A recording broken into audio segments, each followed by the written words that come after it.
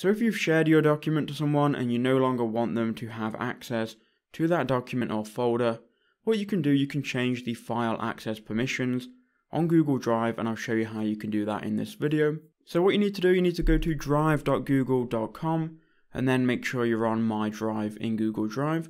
And then you need to go ahead and find the file or folder that you've gone and shared with someone. So I'm going to choose this one here, which I've shared with myself on another email. So when you've got the file, you want to right click on it, go to share, and you should see a list of all of the people that you've shared it with. You can see here I've shared it with myself from a different email.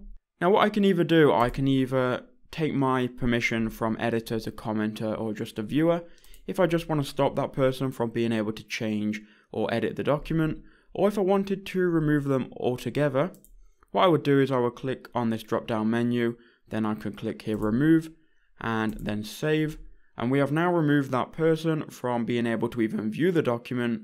So I hope that video helped you out. Please do make sure you leave a like and make sure you comment down below if it helped you out.